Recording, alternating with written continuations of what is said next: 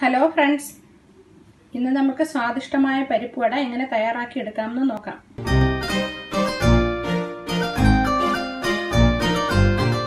അതിനായി ഞാനിവിടെ 2 ഗ്ലാസ് കടലപ്പരിപ്പ് ചനാ ഡാൽ കുതിർത്ത് വാരി വെച്ചത്, വെള്ളമെല്ലാം കളഞ്ഞ് വാരി വെച്ചിരിക്കുകയാണ്. ഒരു 2 സ്പൂണ് പരിപ്പ് ഞാൻ മാറ്റി വെച്ചിട്ടുണ്ട്. അത് ഇത് അരച്ചതിന് ശേഷം അതിലിടാൻ വേണ്ടിയിട്ടാണ്. ഇനി മിക്സിയുടെ വലിയ ജാറിലിട്ട് അരച്ചെടുക്കണം. കുറേശ്ശെ ഇട്ട് അരച്ചെടുക്കണം. ഒരുപാട് അരഞ്ഞു പോകരുത്, ചെറിയ ഇതായിട്ടൊന്ന് കറക്കിയെടുക്കുകയോ ചെയ്യാവൂ.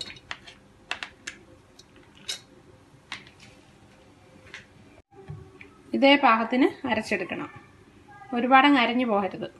ഇനി ഇതേ ജാറിൽ തന്നെ ഒരു സവാള അരിഞ്ഞത്, ഒരു വലിയ കഷ്ണം ഇഞ്ചി അരിഞ്ഞത്,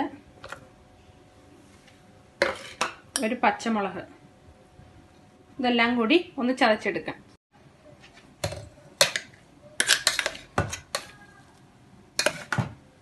ഇതിലേക്ക് എടുത്ത് മാറ്റി വെച്ച പരിപ്പും കൂടെ ചേർത്ത് കൊടുക്കാം. 2 ചുവന്ന മുളക് ചെറുതായിട്ട് അരിഞ്ഞെടുക്കാം. അരിഞ്ഞു വെച്ച കറിവേപ്പില. ഞാനിതിൽ ജീരകമല്ല ചേർക്കുന്നത്, ജീരകത്തിന് പകരം അജ്വൈൻ സീഡാണ് ചേർക്കുന്നത്. ഇത് ചേർത്ത് കഴിഞ്ഞാൽ നല്ലൊരു ഫ്ലേവറും കിട്ടും. അതുമല്ല എണ്ണപ്പലഹാരമൊക്കെ കഴിച്ചു കഴിഞ്ഞ് നമുക്ക് നെഞ്ചരിച്ചിലൊക്കെ ഉണ്ടാകാതിരിക്കും ഇത് ചേർത്ത് കഴിഞ്ഞാൽ.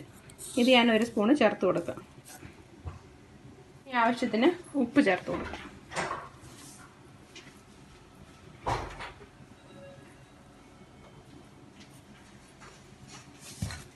ഇനി നന്നായി ഒന്ന് ഇളക്കി ഒന്ന് മിക്സ് ചെയ്ത് എല്ലാം കൂടെ ഒന്ന് യോജിപ്പിക്കണം. എരിവ് നിങ്ങൾക്ക് കുറച്ച് കൂടുതൽ വേണമെങ്കിൽ കുറച്ചുകൂടെ മുളക് ആഡ് ചെയ്ത് കൊടുത്താൽ മതി. ഇത് അത്യാവശ്യം മീഡിയം സ്പൈസി ആയിട്ടുള്ള പരിപ്പുവടയായിരിക്കും ഇത്. ഇനി ഇത് കൈകൊണ്ട് നന്നായി മിക്സ് ചെയ്യണം. നന്നായി ഇളക്കി നന്നായിട്ട് യോജിപ്പിക്കണം. ഇനി ചൂടായ എണ്ണയിൽ ഇതിട്ട് ഫ്രൈ ചെയ്തെടുക്കാം. കുറച്ചെടുത്ത് ഇതുപോലെ ഒരു ബോളാക്കണം.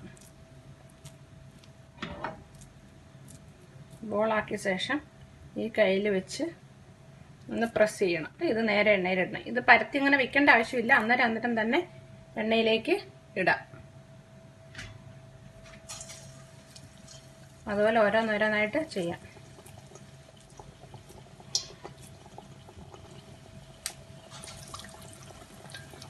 മീഡിയം ഫ്ലെയിമിൽ വെച്ച് ഫ്രൈ ചെയ്തെടുക്കാവും. ഹൈ ഫ്ലെയിമിൽ വെച്ച് കഴിഞ്ഞാൽ അതിൻ്റെ ഉള്ളൊന്നും വേവത്തില്ല.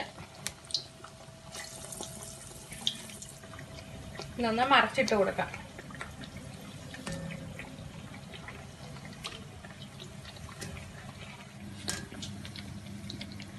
ഇത് ബ്രൗൺ കളറായി വന്നിട്ടുണ്ട്. ഇതിനെ കോരിയെടുക്കാം.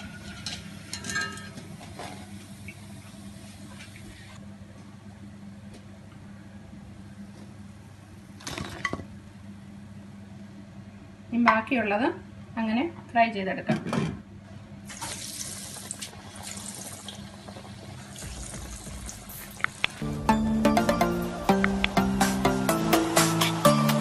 സ്വാദിഷ്ടമായ പരിപ്പുവട ഇവിടെ റെഡി ആയിട്ടുണ്ട്. ഇത് ചൂട് ചായയുടെ കൂടെ സെർവ് ചെയ്യാം.